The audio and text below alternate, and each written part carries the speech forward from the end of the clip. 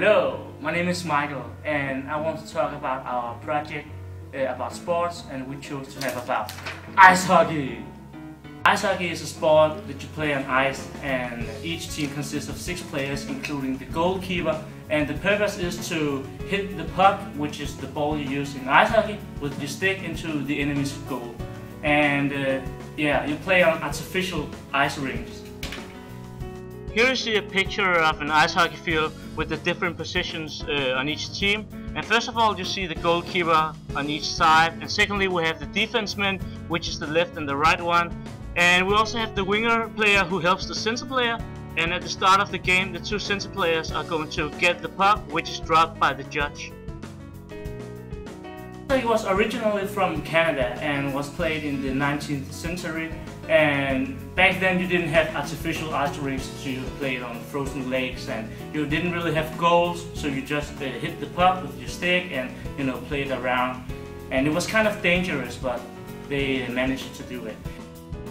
Here you can see a picture of how it would look like back then when you played ice hockey, and you can see people are having fun, ice skating around, hitting the puck with the sticks, and it looks kind of fun actually, but also very dangerous. As you can see, that someone just fell into the frozen lake and some other guy is sitting on the ice and holding it to his head.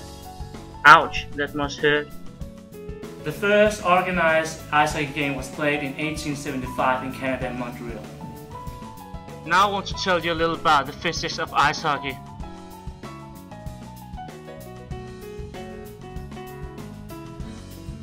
The gyroscopic effect is when the puck is spinning around itself just like the Earth, and this makes it more accurate and stable.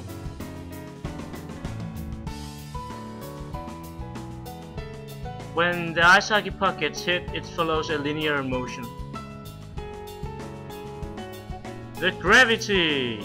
The gravitation force presses the puck downward, which makes it follow a curved motion instead of a linear. This is how a basic slap shot would look like in ice hockey.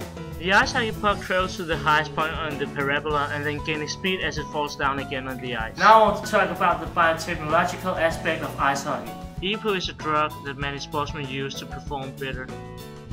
In many sports, people take EPO to increase their durability and strength. EPO is a hormone that increases your production of red blood cells, especially in your kidney. The more red blood cells you have, the more oxygen you can absorb, and the faster your heart will thump. EPO gets artificially produced and was mainly for people who had kidney problems. Nowadays, many sportsmen abuse EPO as a drug to increase their performance. I hope you enjoyed our video about ice hockey, and see ya!